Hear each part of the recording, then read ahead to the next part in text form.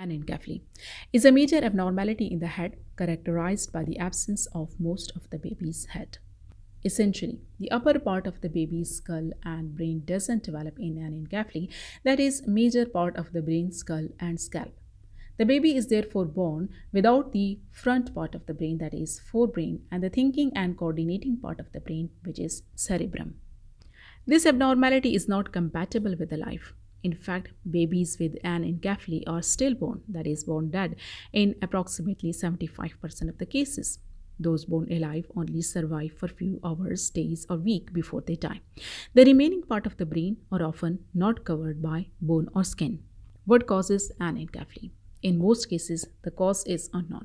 There are, however, some cases in which the baby has anencephaly because of the change in their genes or chromosome, or the mother has been exposed to certain factors in the environment, such as what she eats or drinks or takes, especially some medications in the early weeks of pregnancy. How does anencephaly look like on ultrasound? On ultrasound examination of the fetus, the calvaria and the brain parenchyma are not visualized. The biparietal diameter and the head circumference could not be measured. A coronal section through the fetal face shows the frog-like bulging of the eyes and the absent frontal bones. What tests are done to diagnose the anencephaly? As some cases of the anencephaly may be associated with abnormal chromosomes, we offer an amniocentesis. Unfortunately, the tissue may sometimes fail to allow chromosomes to be determined. What is the treatment of anencephaly? There is no known cure or standard treatment for anencephaly. Almost all babies born with anencephaly will die shortly after birth. Does it run in families? Most cases of the anencephaly are sporadic, which means they occur in people with no history of the disorder in their families. A small percentage of the cases have been reported to run in the families. However, the condition doesn't have a clear pattern of inheritance. In some cases, it may be associated with a chromosomal abnormality, a severe malformation syndrome, or disruption of the amniotic membrane. What disorders are associated with anencephaly? The disorders that are associated with anencephaly include folate deficiency, maternal hyperthermia, trisomy 13-18, Turner syndrome, triploidy, amniotic band syndrome, limb or body wall defects, and Walker-Warburg syndrome. Does anencephaly recurs following the delivery of a baby with anencephaly? It is often estimated that there is 1 in 25 chance of this happening again in another pregnancy.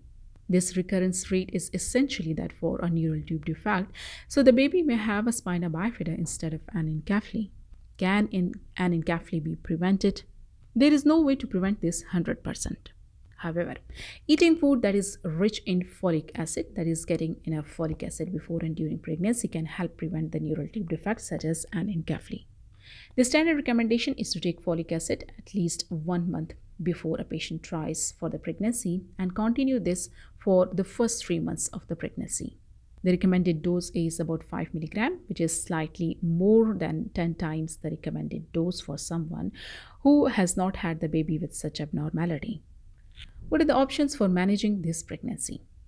Patient can elect to continue with the pregnancy or go for termination of pregnancy. If a baby decides to continue with the pregnancy, she will be followed up regularly as there is a risk of having excessive water around the baby, which is called polyhydramnios.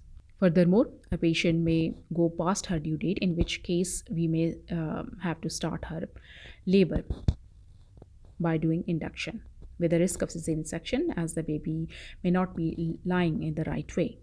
If a patient wishes to have a termination of the pregnancy, this will be performed in a sensitive way as we will do in other terminations.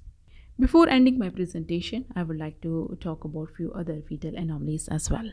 Here we have a list of different fetal anomalies which include anencephaly, holoprosencephalopathy, also called holoprosencephaly, hydrocephalus, spina bifida, encephalocele, cardiac anomalies, the renal anomalies, GIT anomalies, the torch infections. The twin pregnancy itself carries a great risk of fetal anomalies, abnormal knuckle translucency, which occurs in Down syndrome, epilepsy-associated abnormalities, diabetes-associated abnormalities, the different drugs causing different abnormalities, cystic hygroma, omphalocele, gastroschisis, exomphalos, congenital diaphragmatic hernia, meningomyelocele, duodenal hernia, choroid plexus cell cyst, echogenic bowel, holoprosencephaly, ventriculomegaly, congenital pulmonary airway malformation, cleft lip and palate, fetal hydrops, duodenal atresia, carry malformation, and Porter syndrome.